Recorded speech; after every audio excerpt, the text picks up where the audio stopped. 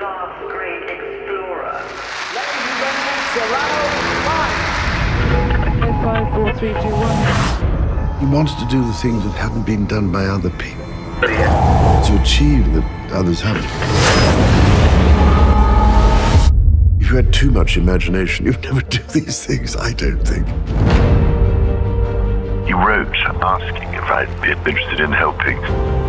What was the best way of doing the first journey around Earth? Vertically.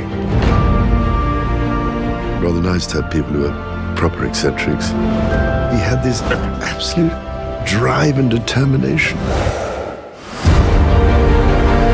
It's an extraordinary 52,000 miles. Lost various parts of his anatomy. It did sort of rather hurt. It is gloriously and refreshingly mad.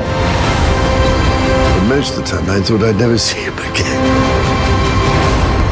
I kept saying, do you realize how old you are? Anyway, he didn't stop it.